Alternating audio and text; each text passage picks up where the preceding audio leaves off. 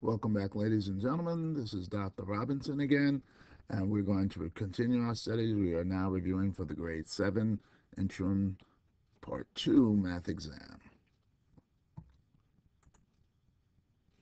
So if you need help with your homework, there's dial a teacher homework helpline at 212-777-3380, Monday to Thursday from 4 p.m. to 7 p.m. Don't forget to watch our show Math Time on Tuesdays from 4 p.m. to 5 o'clock p.m. on Optimum Cablevision Channel 15. We also have YouTube videos available, so check out my YouTube channel. My channel name is Dan Robinson. Subscribe to our channel.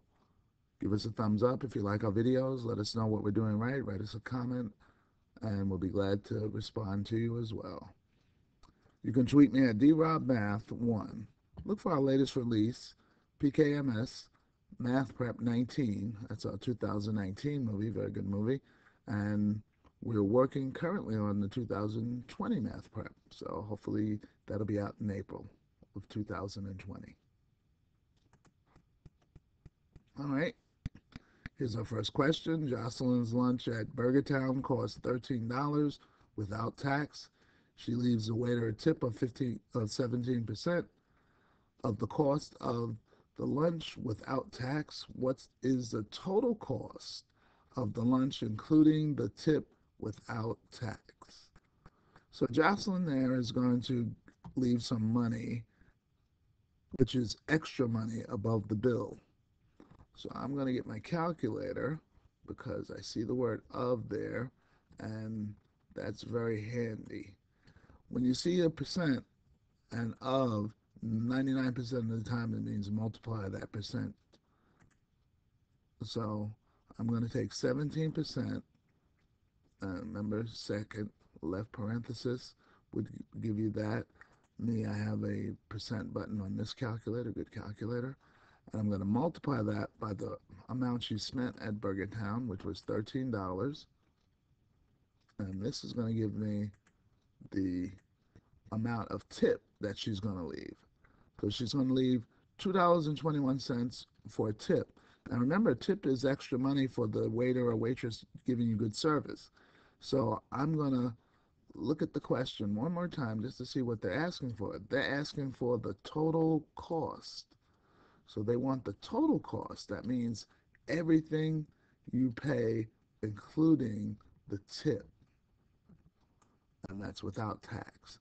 So let's go back to the calculator because we have to not only leave the tip of $2.21, we also have to pay for the meal, which is $13. So let's add $13 to that amount of $2.21, and that'll give us $15.21, which Jocelyn will have to pay.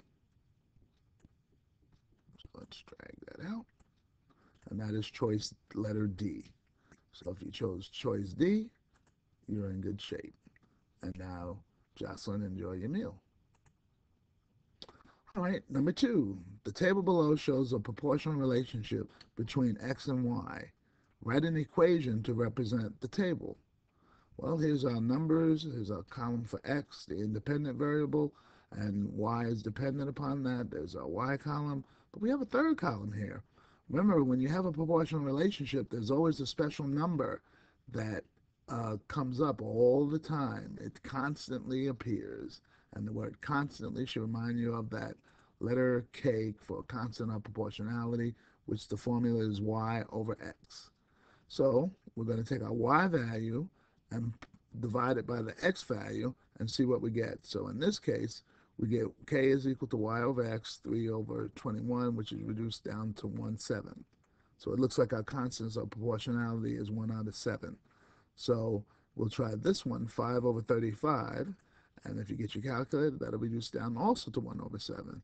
So far, so good. We're going to reduce all of these fractions as well, 7 over 49, and that'll give you also 1/7, so it looks good like our constants of proportionality is 1/7. And check these last two. So I give you a second to check it. So you may pause the video.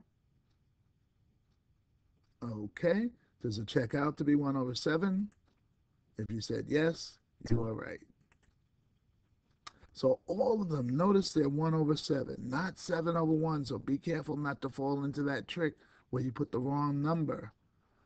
So it's always y over x. Okay? So now that we got the constants of proportionality, all we have to do is multiply that by the letter x and make that equal to y, and that'll give us our equation.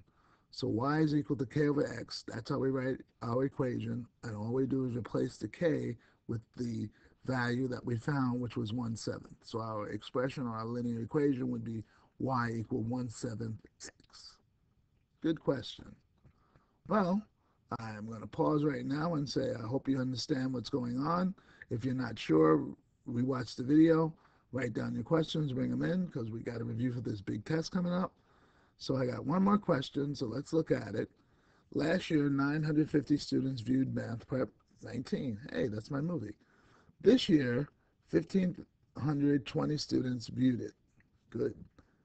What was the percent increase in viewers from last year to this year? All right, there's Miss M. She was in Math Prep 19. So we're doing percent increase. So percent increase, if my memory tells me right, I got to figure out what's the difference between last year's viewership and this year's viewership. So difference is the answer to subtraction. So I'm going to take these two numbers and I'm going to subtract them and take the absolute value of them. So let me get my calculator and subtract those numbers. Let's clear this. All right, I got 950 minus 1520. So that's the first thing I do. That is going to equal to negative 570. So now that I got negative 570, I'm going to take the absolute value of that number. So the absolute value of negative 570, so let's put this in absolute value symbols.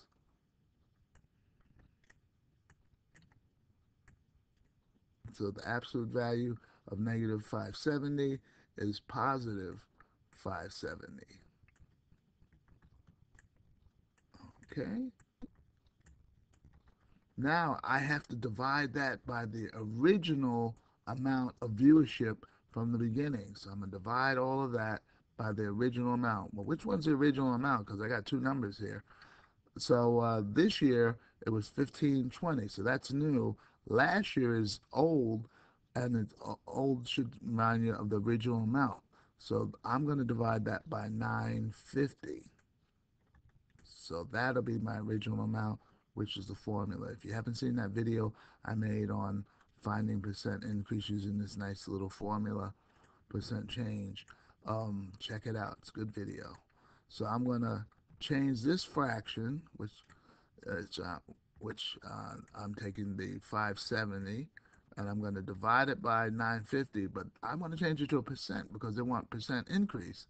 So I'm going to multiply that by the magic number, and yes, the magic number is 100 in order to change that to a percent. So this looks like a lot of calculator work, so let me get my calculator out to help me out. All right, so where's my calculator? There it is. All right. So let's clear. I'm going to type 570,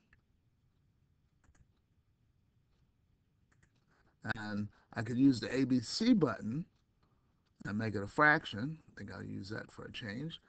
And 950 on the bottom, that was the original amount. I'm going to times that by 100, and that'll give me my percent, 60. And there's my percent, so let's grab that. Shrink that up a little bit. So I get 60%. So my choice is letter C. So let's circle that. Okay, so let's move Miss M for Math Prep 19.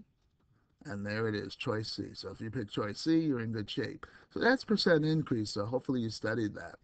So if you haven't, check out my video on that. So I hope you enjoyed the movie. If you still need help, there's Dial a Teacher Homework Helpline at 212-777-3380 from Monday to Thursday, 4 p.m. to 7 p.m. So give them a call. They have very nice teachers.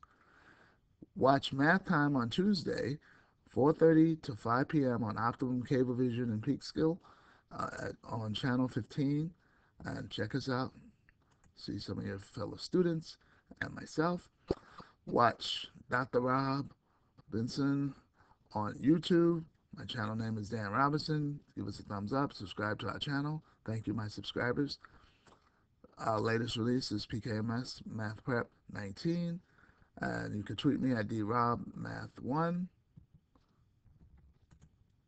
Good luck on your exam. I think you'll do well if you keep watching our videos and subscribing to our channel. Look for our latest releases as we continue our reviews and our studies. Remember, there's Math Prep 20 coming out, so look for it. See you soon. Bye-bye.